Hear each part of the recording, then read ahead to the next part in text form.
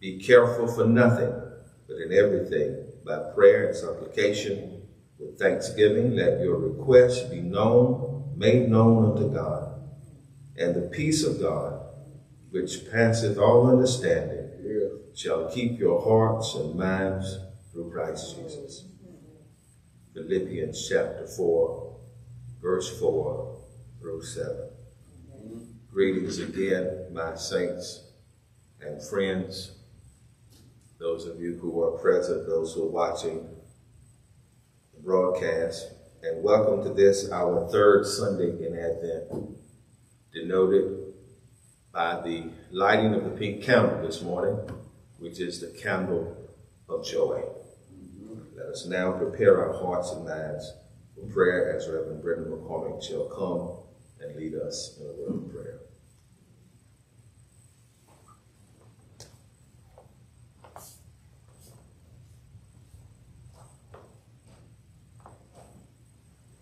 Good morning and praise God this morning. Yeah.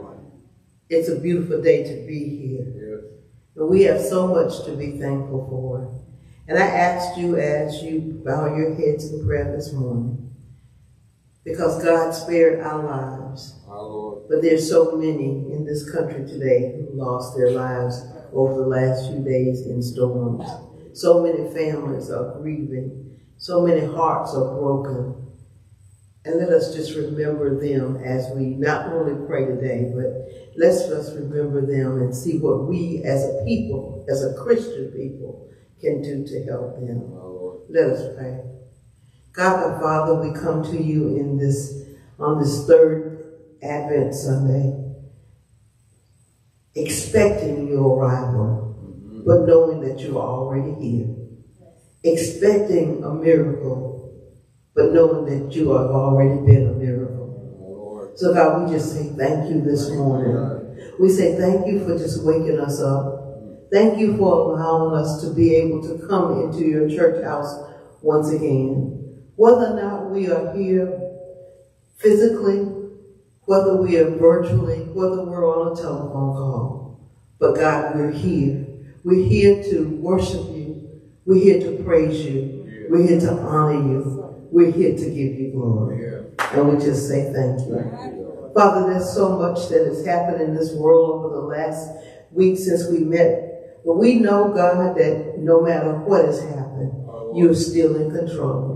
But God, we can't even begin without lifting up those people in the Midwest. People some who were asleep, some who were going about their daily tasks, and yet now they're no longer here. So many families are grieving, oh God, and we just pray, oh God, that you would just comfort them. But we know, oh God, that there are things that we can do. So would you open our eyes and open our hearts, and yes, Lord, even open our pocketbooks so that we may be able to help our neighbor. Because you said that when we do it to the least of them, we do it unto you. So God, don't let us all be so much about us for this holiday. But let us be about doing things that would please you by helping others. God, we pray for St. Mark AME Zion Church. We sat on this hill for an awful long time. And God, we just want to continue to be a beacon light. A light where people know that they can come and be safe.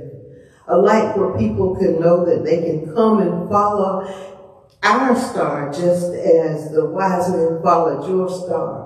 And that when they come, they'll find you here. Because they will find people who love you, people who praise you, people who honor you. Help us, oh God, to reach out into this community and do what we can do to help our neighbors. Help, oh God, those who are being besieged by violence. Help our young men, our young women to come to know you. Lord, what better season of the year than this one to reach out? And so, God, we just say thank you. We pray for the sick among us, and there are many. I can't call all their names, and I won't, but we will lift up one. We'll lift up Jeanette Thorpe, oh God. She's been in the hospital. She's out of the hospital now, but she has a long road ahead. So we ask that you would just touch, oh God. Heal her body.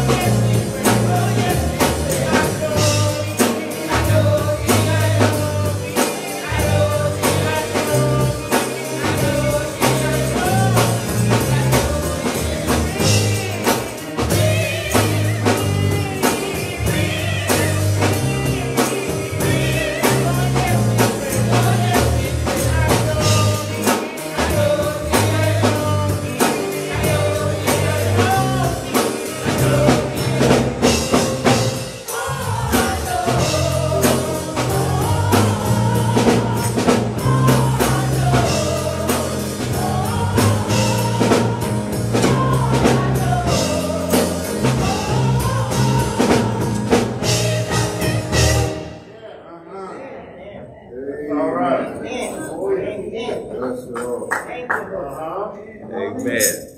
Jesus is real. The song says, I can feel him in my hands. I can feel him in my feet. Is that right? That's right. And then I can feel him where? Oh, I know.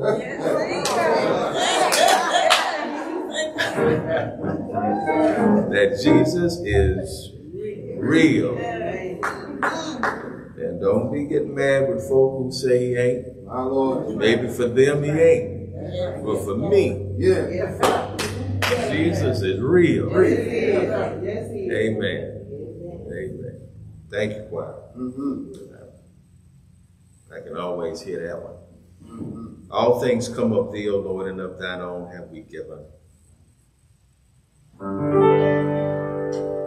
All things come of thee, O Lord, and of thine own have we given thee.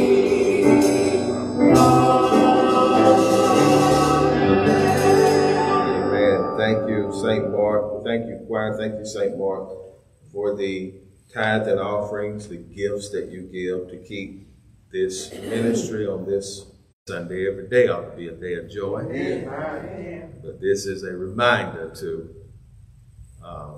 let the joy bells ring and continue to ring in your life. Let me also announce a word of thanks to the Christian Education Department for the movie that we went together as a group to watch, the King Richard movie. It was a great show for those who haven't seen it. It's a good historical movie about Black history in America. Venus and Serena Williams, their life and how their father was such an instrumental part of their success. Thank you, Christian Ed, for that outing and for all of those who came. And if you saw us on Facebook, it was a whole gang of us. I didn't realize there were so many until I looked at the picture. Gang of us, thank you. I also, in the same spirit of the Christian Ed department, want to announce and ask you, church, to let us plan to join the St. Mark CED, Christian Education Department, specifically the Children and Youth Department on next Sunday. That's December the 19th at 9:00 a.m. right here. So if you're watching me now, wherever you are, glad to be here in that same place next Sunday at 9 a.m. for the annual Christmas program, which will be sponsored by Christian Ed, Children and Youth. All right? That'll be, in other words, another way to say it is it will happen before the 10 a.m. worship. For those of you who join us by Facebook or on the phone call, it will start before the 10 o'clock worship at 9 a.m. and then we will go right into the 10 a.m. worship right after that. So make yourself some extra coffee and come on and be with us next Sunday. I think that's all the announcements that I need to reiterate at this time. And with that being said, I'm going to ask this good sounding choir to come back and give us another selection, which is the selection of preparation. Pray for me as I come and share with you from the Word of God. Yeah.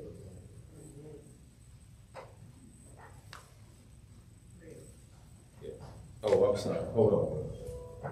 I'm sorry. Yeah, I'm not getting up in age. Joe, do you have an announcement?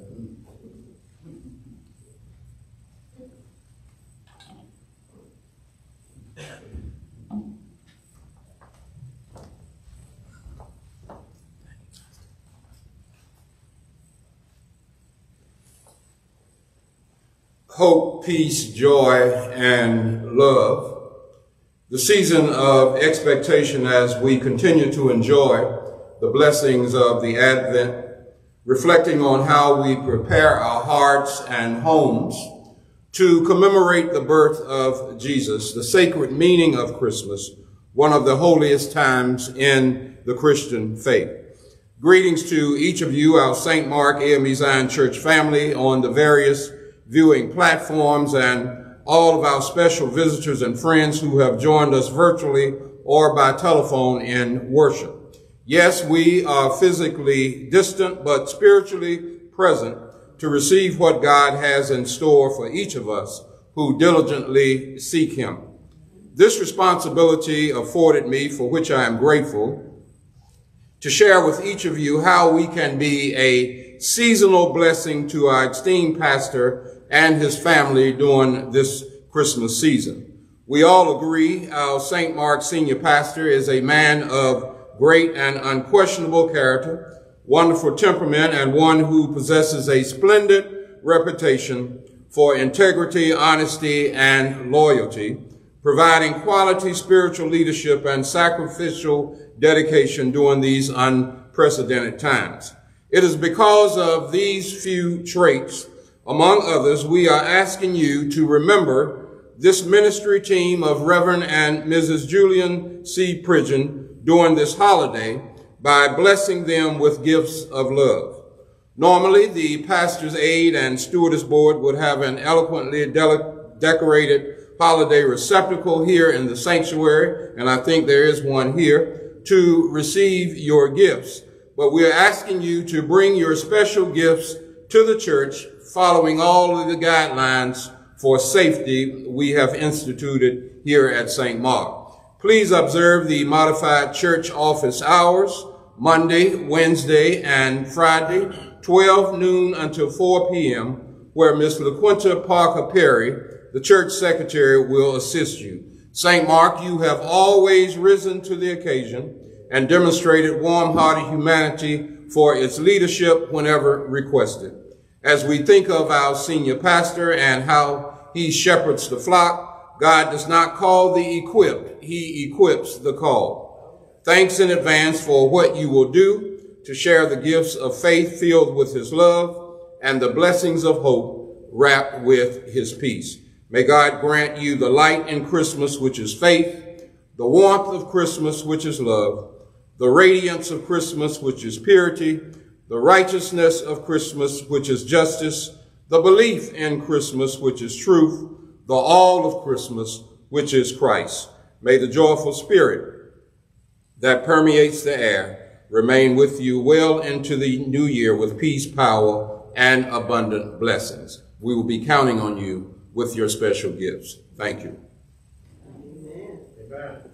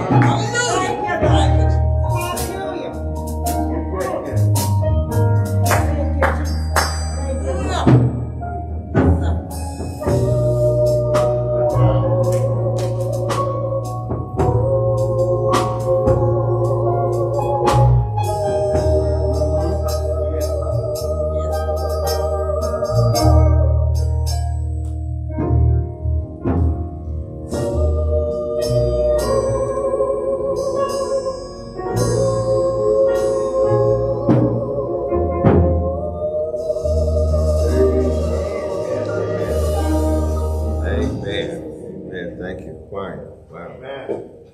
Thank you, Jesus. Lord, we thank you again from the bottoms of our hearts and from the depths of our souls for this opportunity to be here and to worship you. And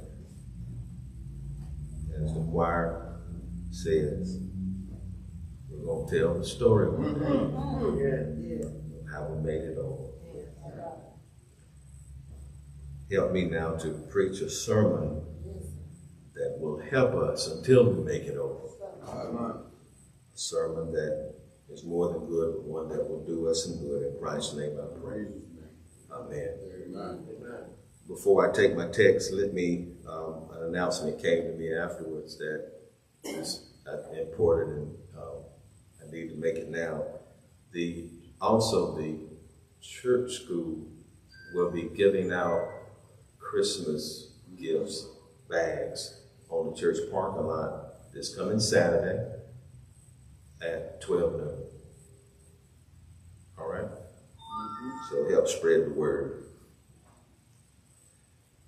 From the aforementioned passage of Scripture you heard me read earlier, from Philippians chapter 4, I read from verse 1 down through verse 7.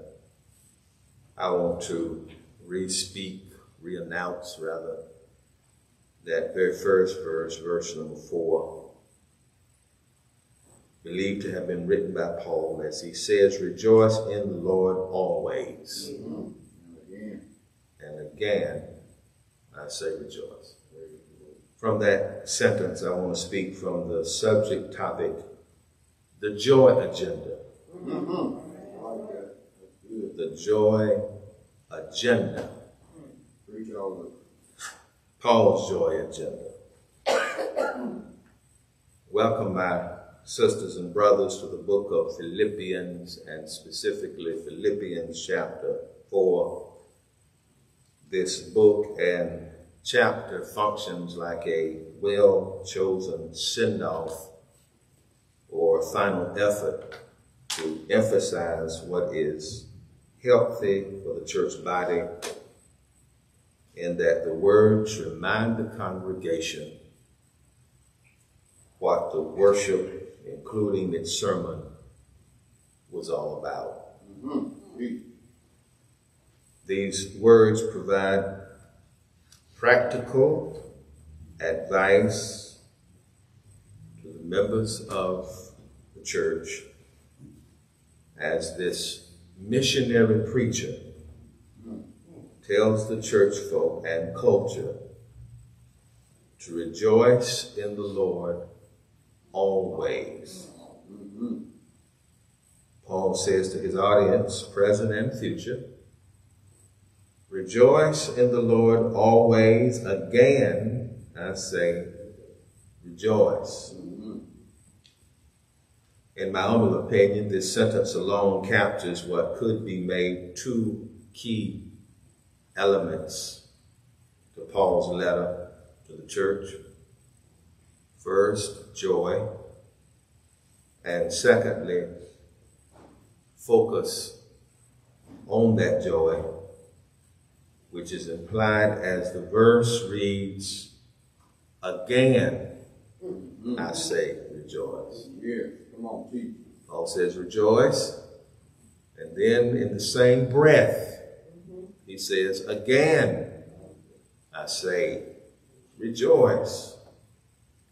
Now, relative to these two elements, rejoice and then focus on rejoicing, to say that joy is a main ingredient to the Christian church, and specific to the passage, Paul uses the word rejoice in the verse, which is defined as having great joy. Great joy, not just regular joy, but great joy. But then focus is equally important, because it is without doubt that it takes focus in such a distracting world to find joy And it takes focus to hold to the joy when you find it. I hope y'all get that. In this world that is loaded with so many things to steal your joy. That's right. You can be sitting in church or in a good place, enjoying the presence of your joy. Something can steal it. So focus is important, because focus in my presentation wants to say that we have to focus to get it in this particular world, context and world, and you have to focus to hold on to the joy when you find it. Hope I'm starting out all right. Yes, sir. And so as we proceed in considering Paul's words from this particular passage, let me remind you that the Apostle Paul is considered a master at rhetoric. A fancy way of saying that Paul is very good at persuasive speech. And a technique that Paul uses to persuade is repetition. That is, repeating the same things over again. In this particular passage, Paul has simply repeated, almost verbatim, what he had already stated in Philippians chapter 3, verse 1. When he says, "Finally, my brothers and sisters, rejoice in the Lord." At close inspection of the text, you can see for yourself that Paul even admits repeating. In the verse when he says, "But to write the same things to you, to me indeed is not grievous, but for you it is safe." He's admitting that he's repeating the same things over and over again. Also, as I talk about Paul pushing this joy agenda, you ought to know that Paul opens this letter to the Philippians with remarks that he is constantly praying with joy.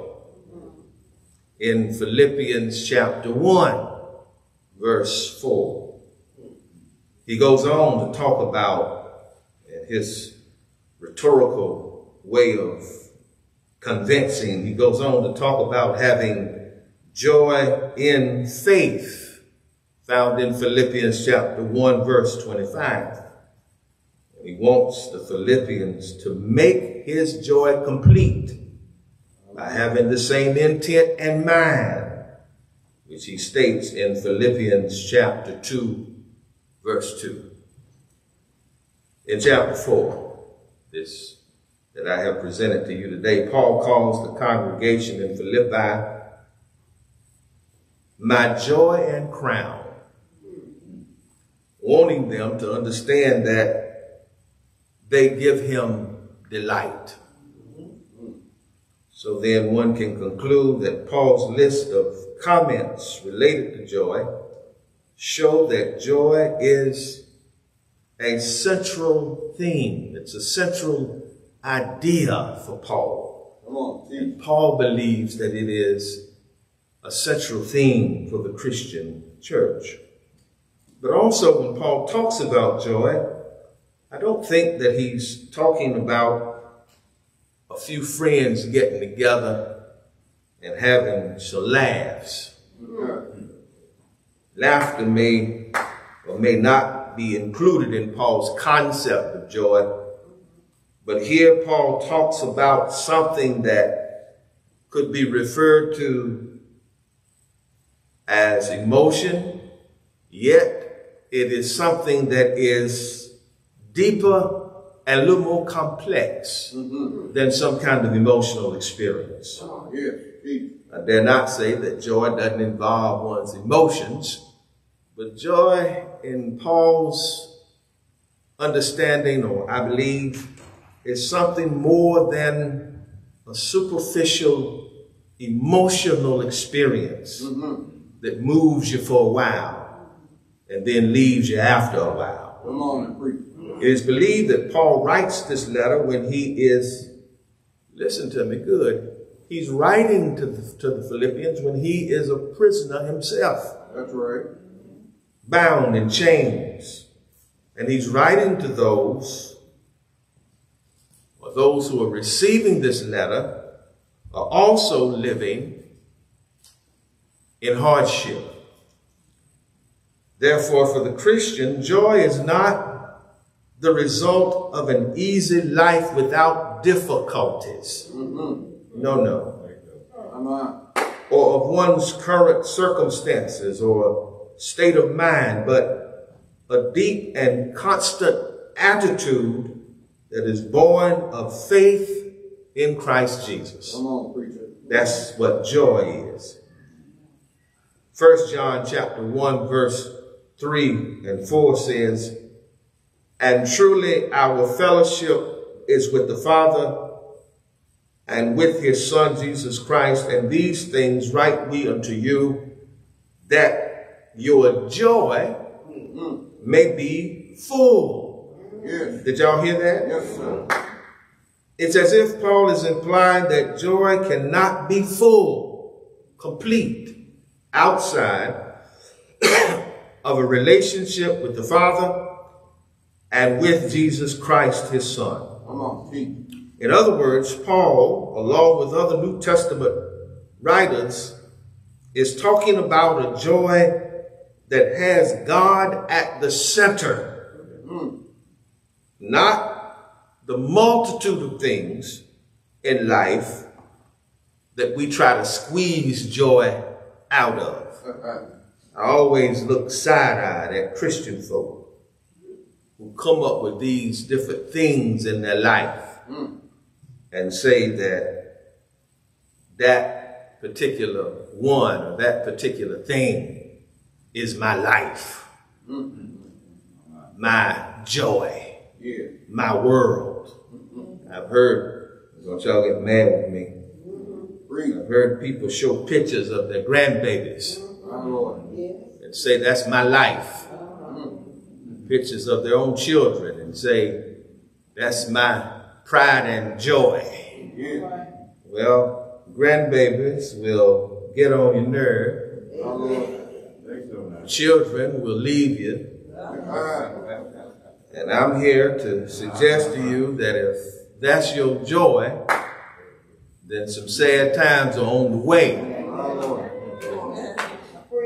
And so Paul is trying to help us by saying that you need in the center of your life, it's all right to have these other things that might add to your joy.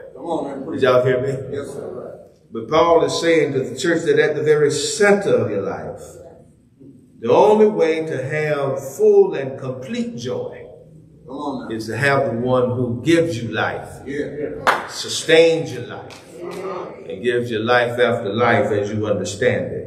And that is God the Creator.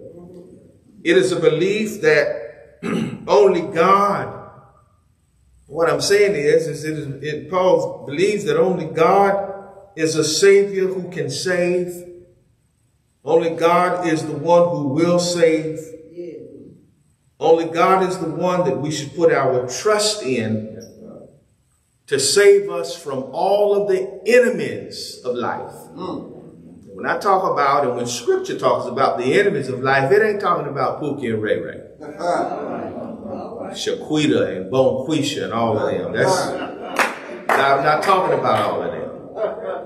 But remember, the Bible talks about what's called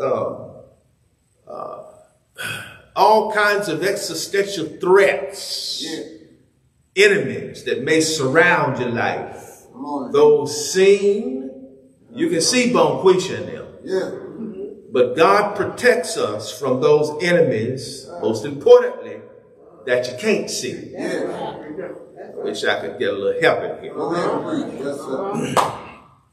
Cancers and threats of death that float and hover in the air. Traveling mercies.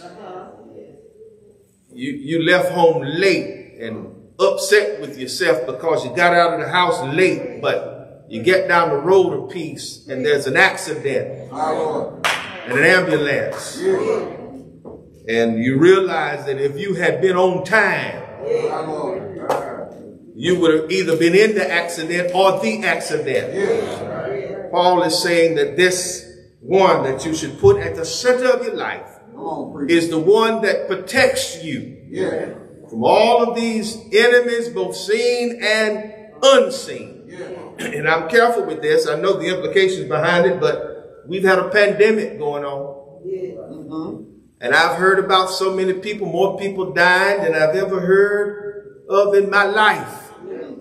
But we're still here. God has graced us and blessed us to be here.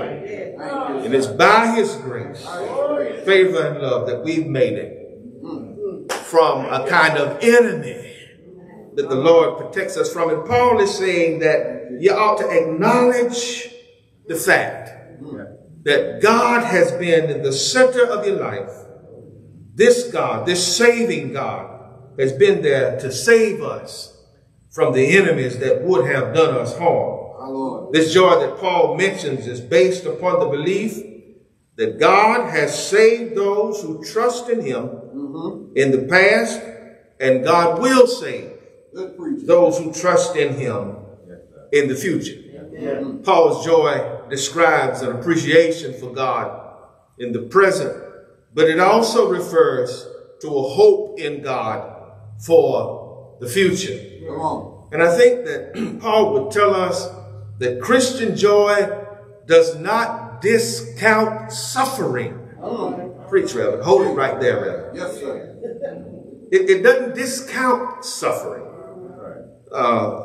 You know, God uses suffering. God, let me put it this way, because some of y'all are getting mad with me.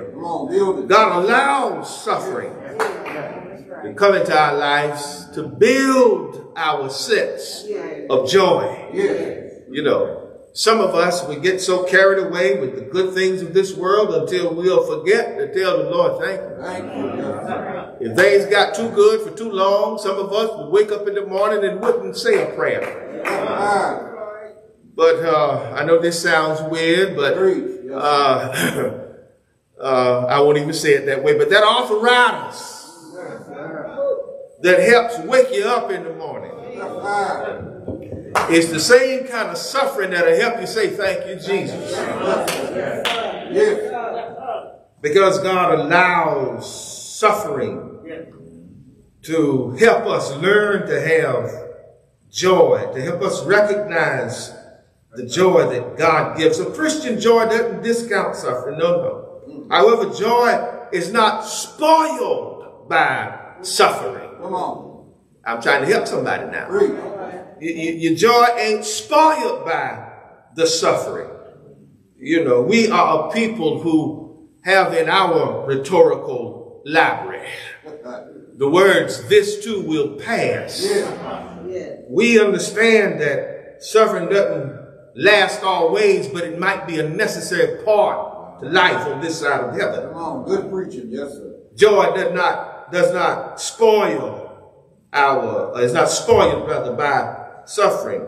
So yes, this kind of joy, my brothers and sisters, in my thinking, is an incubator that if we learn to embrace it, it keeps and carries us through sufferings. As our joy in God is a demonstration of the faith to believe that something new will be revealed on the other side of our suffering. That's really the biblical story in a nutshell. That's really Israel's story as they come out of slavery in Egypt. They're keeping their eyes on the Lord by the help of the Lord. And they're walking forward instead of sitting in pity. Was a demonstration of their faith to believe that something new will be revealed on the other side of their suffering. And after they made it through the wilderness, I know I'm off course, but I'm doing it intentionally. Israel learned that this God who saves is a God worthy of their praise and joy. And for those of us who know about oppression, for those of us who know about depression and destruction, for those of us who know something about being pressed down and troubled and in conflict, joy for us is an act of resistance to resist the forces of despair. I wish I could get a little more help. Yes, sir. There's some folk in this room listening to this broadcast. You said to yourself, I'm not going to let this get me down. Yes, sir. I know I'm going through something right now, but it won't be this way always. I'm not going to let this legitimate weight, this real, it ain't in my mind, it's real. This thing that I'm dealing with may be Bonquisha and Shaquita and them, but I'm not going to let it get me down.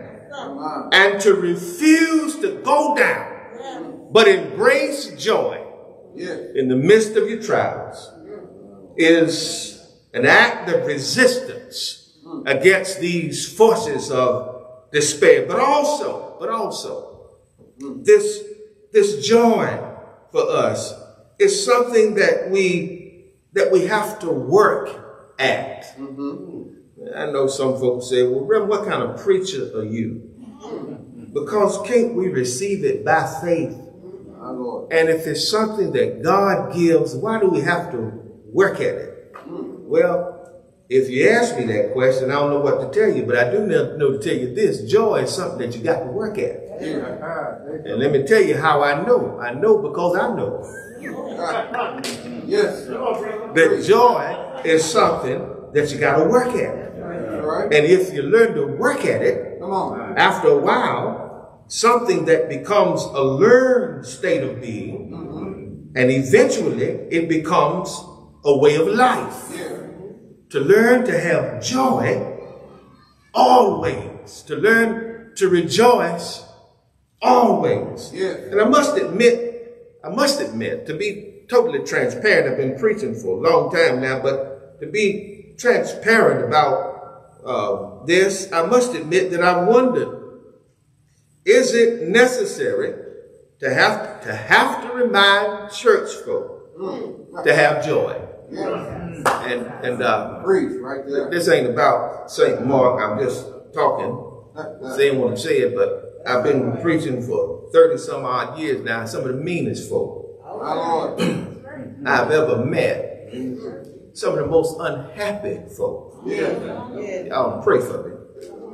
Some of the most hateful folk I've ever met in my life. I met them at church. Lord have mercy. And so I'm sort of answering my own question before I even ask the question, because I was going to ask the question of, is it necessary to have to remind church folk to have joy? Is it necessary for the preacher to have to remind the church, the offsprings of a resurrected Christ, the Christ, the one who has overcome death, hell and the grave, the people who belong to that Christ, confess that Christ? Is it necessary to have to remind folk to have joy? Stop fussing and fighting and arguing over the color of the carpet, where the piano sits, who sit in your seat. Is it necessary to have to remind church folk to have joy? And after serving in pastoral ministry for all of these decades now, I realize, I really do, that it is necessary for the preacher to remind the body, and the body to remind the preacher, Lord have mercy, to realize and keep this Christian kind of joy at the center of your life. I'm convinced that if we can learn to keep this Christian kind of joy at the center of our lives, our churches would look much better. We could fill up every pew. Yeah, you may lose your seat, but in the name of Jesus and for the cause of Christ, we could fill the house if we can keep this Christian kind of joy at the center of our lives. We live in a world where bad news and the potentials of trouble constantly rise. And too often the bad news rises above the good. Preach, Reverend. In other words, let me break it down to you. After church on Sunday, folk are more apt to gossip about what happened that had nothing to do with the Lord than they are to praise God about the good news that was in the air. Are you with me?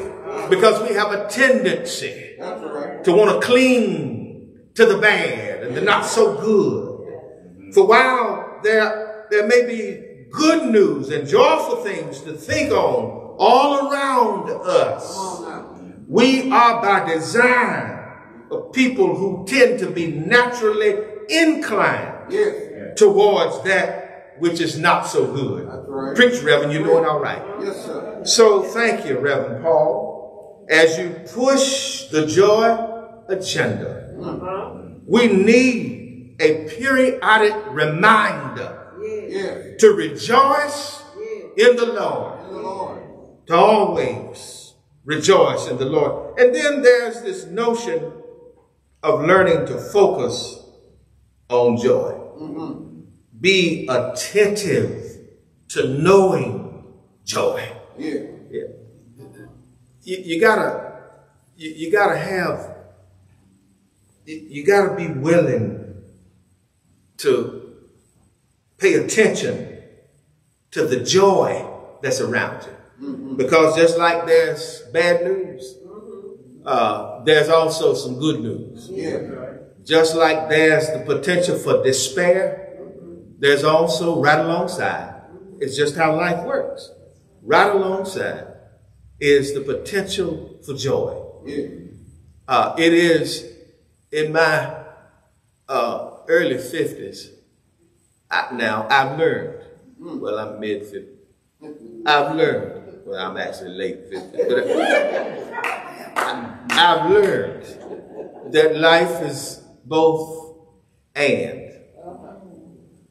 It's always both and. Did y'all hear me? That life is more both and than it is not. You got both. You know, we want to live in this world of perfection that'll never happen. You want to create perfection in your own house and it never happened. You want to free your house of dust and make it clean, cleaner than anybody's house in the neighborhood. It'll never happen. There may be some clean spots, but don't look too close because there's some dust in the room somewhere. And you might as well get happy or get satisfied with or comfortable with the fact that we live in a both-and world. Just as sure as you got one thing going on the polar opposite, there's this other thing that's going on. And we have to have the faith, the sense enough to choose which one is the best representation of the God that we serve and who serves us. That's why Joshua says to Israel, choose you this day who you gonna serve. Because Joshua knows that we live in a both-and world. This joy that Paul talks about, this joy, that agenda that he preaches, he's preaching it in a world where there's bad news and the potential for good news all at the same time. So I want to thank him for pushing this agenda to rejoice always. Because in this world that we live, this time in which we live, it takes focus to embrace this kingdom of God kind of joy. A joy that is much different from the kind of joy that the world gives. And And while this joy that Paul has in mind is not referring to a superficial emotion, but an act or effect of one's love for God, this joy that Paul exhorts is different from having a few moments of uplift that the world gives. I mean, I know I ought not say this, but you know, you can roll your own cigarettes. Y'all know what I mean. The kind that you roll yourself. And they'll give you peace for a while. But you only float out there for a little while. And then you got to come on back down. Y'all don't get me. You know, you really can find some joy at the bottom of the Budweiser can. But when you wake up in the morning, the joy that you got out of the can will have dissipated over the night. Y'all ain't gonna help me like I want you to. And so Paul exhorts this message, saying that this kind of kingdom of God joy is not like the joy that the world gives. Because the joy that the world gives only lasts for a moment. Help me, Holy Ghost. Paul's joy may not make you laugh, L-A-U-G-H, but Paul's joy will make you last, L-A-S-T. Nehemiah chapter 8 records, he said unto them, go your way, eat the fat and drink the sweet, and send portions unto them for whom nothing is prepared, for this day is holy unto the Lord. Then he says, neither be ye sorry, for the joy of the Lord is your strength. In other words, this joy that comes from God imparts a confidence that no matter what happens, you are to know, you are to trust, and you are to believe that nothing can separate us from the one who has made us, who loves us, and who has saved us.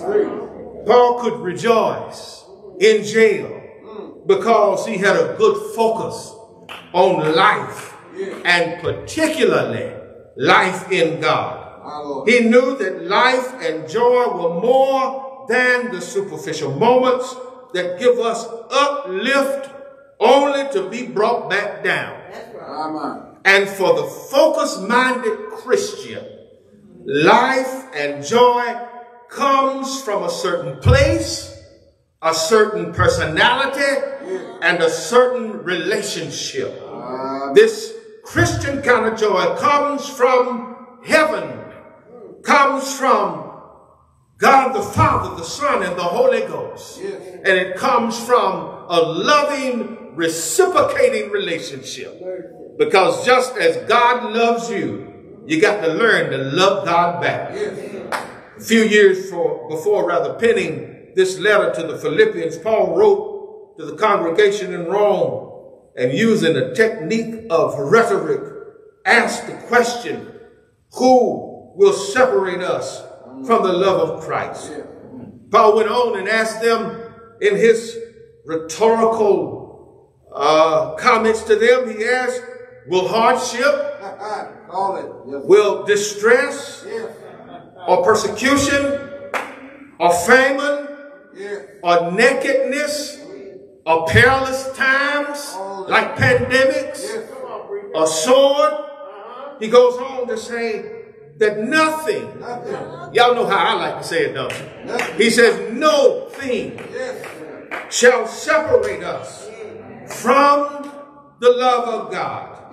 I've told you before that when he makes that statement that nothing shall separate us from the love of God, it's not so much about our tight grip on God. Y'all listen good now. But what Paul is talking about is you can have your hands dangling, and life may have beat you so bad until you ain't got strength to hold on. But Paul wants to encourage the church to say, even if you can't hold on to God, God will hold on to you. That's why he says nothing shall separate us from the love of God. Paul knows that learning to focus on how much God loves us will change our lives. It'll change the dynamics of our lives. Focusing on God will prove that Christ is our life, our reason for living, our purpose for living. And to focus on Christ will help you live both better and it'll help you live longer. Because not only will you enjoy this life, but the scripture promises that if you learn to focus on God's joy, not only will you enjoy this life, but there's another life with an unending day that's coming. I know that it doesn't make sense to say that you can have joy in the midst of life's troubles, but there's a witness on this Facebook Live who knows that through Christ, yes, you can. I know that it doesn't make sense to say that you can have joy when death has broken your family circle and the dark night of the soul has come upon you. But there's a witness who knows that, oh, yes, you can. I know that it doesn't make sense to say that you can have joy in a world of sickness and poverty and pain and in the darkness of a pandemic, but there are some witnesses around the room who say, oh, yes, you can.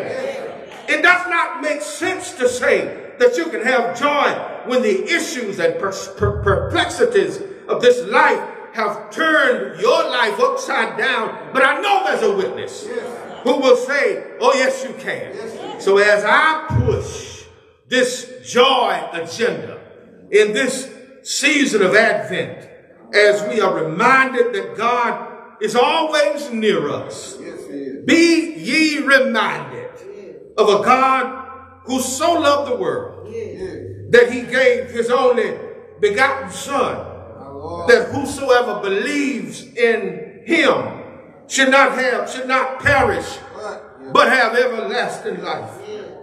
And in this season of joy, be reminded that God did not send his Son into the world to condemn the world, but that the world through him might be saved. And be reminded that everyone who calls upon the name of the Lord shall be saved. Saved from what, Reverend? Saved from whatever you need to be saved from. Shaquita, rolling your own cigarettes, trying to find joy at the bottom of a can. Whatever you need to be saved from. Coronavirus, Omicron, however you say it. Whatever you need to be saved from. The scripture says, whoever calls upon the name of the Lord shall be saved. Paul wants the church to know that no matter what you might be going through or what might be going through you, no matter what's got you burdened down, there is a prescription for joy. And you can write it for yourself. And Paul says, here's how to write it. Here's how to bring joy into your life. Here's how to bring joy into your home. Here's how to bring joy into your family life. Paul says, write the prescription. Rejoice in the Lord. And don't let it be no phony rejoicing. But he says, rejoice always. And again, I say rejoice. I've always looked side-eyed at church folk who can get happy at church, but won't speak to you at red and white. That's right, I shall be red and white. I've always gotten a little perturbed by church folk who can say hallelujah at church, but will never cuss you on Monday if you look at them wrong. Paul says, rejoice. Are y'all helping me? And then he says, in the Lord. Not Not in your bank account. No, not in your good looks. Not because you can afford to get your nails done, hands and toes, petty and many. No, that ain't what he's talking about rejoicing in. But Paul says rejoice in the Lord. Not because you got your hair did and you're looking some kind of good and you taking pictures of yourself and a good looking picture you posted on Facebook that makes you happy. No, Paul says rejoice in the Lord always. And then he said, let me say it again. Rejoice, I say, in the Lord. Let your moderation be known unto all men, that the Lord is at hand. Be careful, full of care for nothing, but in everything, prayer and supplication with thanksgiving, let your requests be known, made to God. And listen, and I'm going to leave you alone because I'm done preaching. He says, and the peace of God. Did y'all hear me? This stuff is connected. Folk love the proof text, the scriptures. Go in and pick out a verse that makes you feel good. But Paul has got this stuff connected. You can't get to that part until you get this part.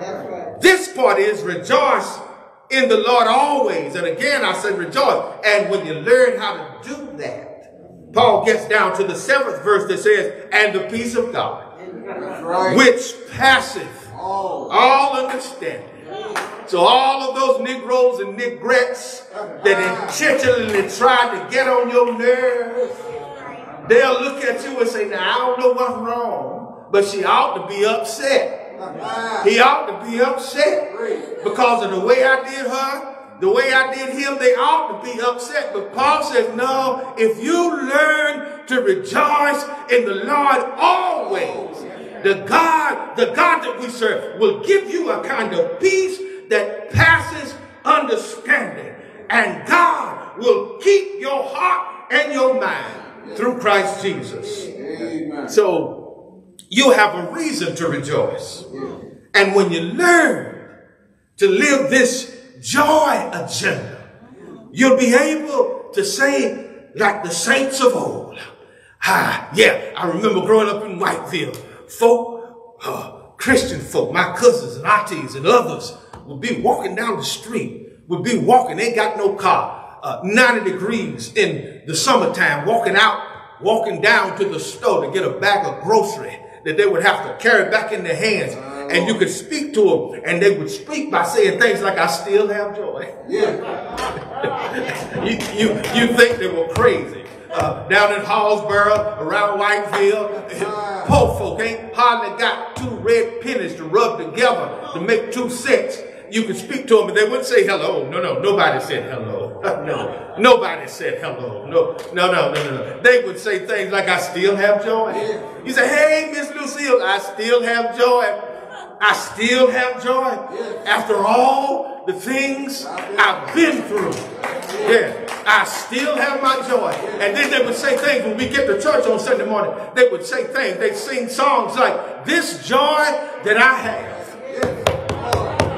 Yeah, they were talking about this kind of joy that Paul is preaching about. They'd say, this joy that I have. They'd say, the world didn't give it. Yeah, and we would get happy in church. I was a little boy, I was shouting right along with them. I didn't know what I was shouting about. But the joy that they had was like a cup that had overflowed. And I was down in the saucer. And when it would overflow, their joy would overflow, it'd give me joy. And I would shout along with them. I didn't know what I was shouting about. But they'd say, this joy that I have, the world didn't give it. And the world can't take it away. Maybe there's a witness in this house today who has that kind of joy.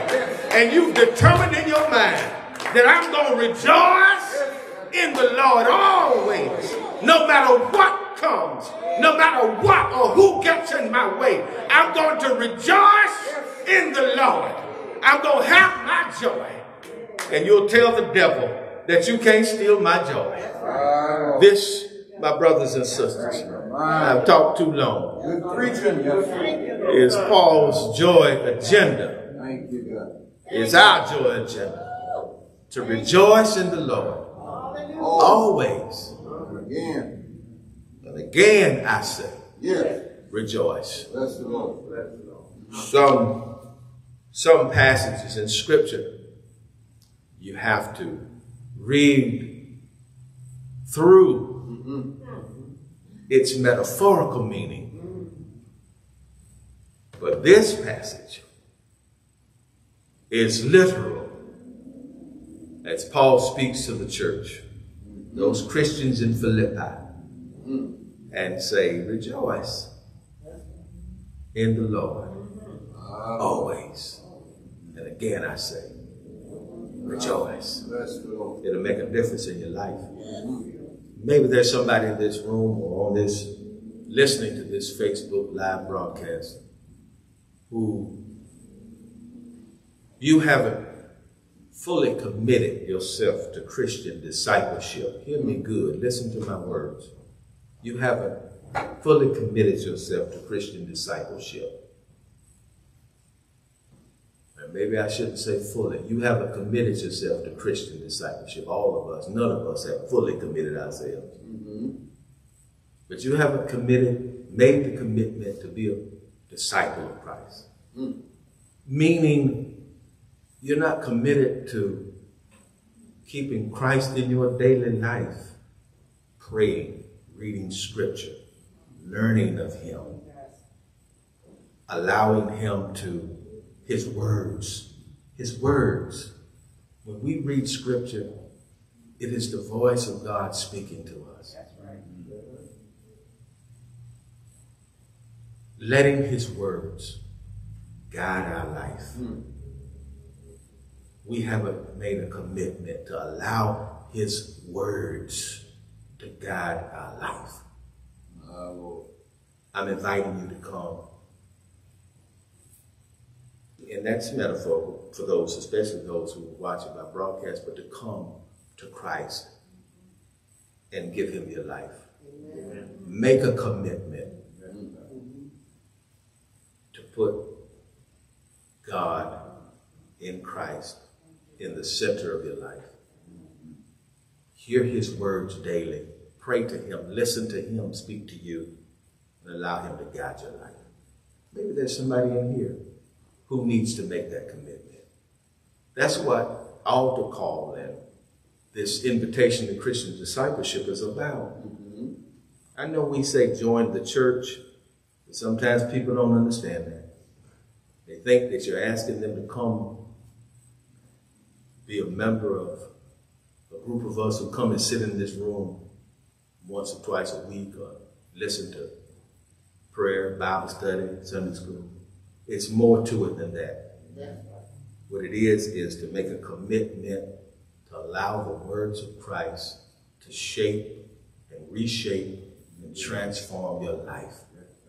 This is an invitation to Christian discipleship. It's the same invitation that Christ gave the 12 who follows Him. To come, He says, follow me, learn of me, take up my yoke, and learn of me. This is the invitation that I make to you today. As the choir sings, I pray that you'll think about it. If you're listening on Facebook Live, type us a response. Say, I want to give my life to Christ. Oh, give us a way to get in contact with you. Christ is calling in this season of joy to give you a good reason to rejoice. As the choir sings.